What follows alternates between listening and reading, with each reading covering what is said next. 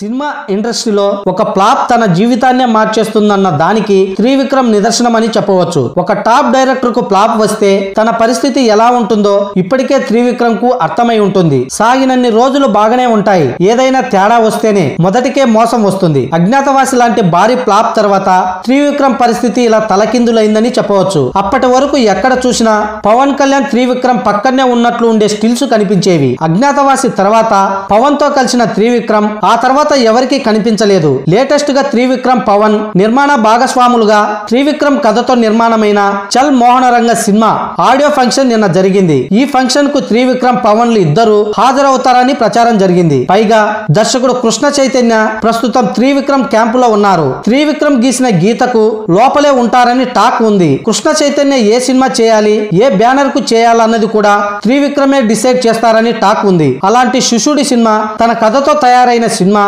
తన నిర్మాణ భాగస్వామ్యంతో వస్తున్న సినిమా ఆడియో ఫంక్షన్ కు డుమ్మా కొట్టేశారు త్రివిక్రమ్. పవన్ వచ్చే సినిమా ఫంక్షన్ కు త్రివిక్రమ్ కూడా రావడం అన్నది చాలా కాలంగా టాలీవుడ్ లో కామన్. అలాంటిది పవన్ తో కలిసి రావాల్సిన ఫంక్షన్ కు త్రివిక్రమ్ రాలేదు. అజ్ఞాతవాసి ఫ్లాప్ తో వీళ్ళిద్దరి మధ్య ఏదైనా మనస్పర్ధలు వచ్చాయేమోనని అనుమానాలు రేకెత్తాయి అన్న టాక్ ఇండస్ట్రీలో వినిపిస్తుంది.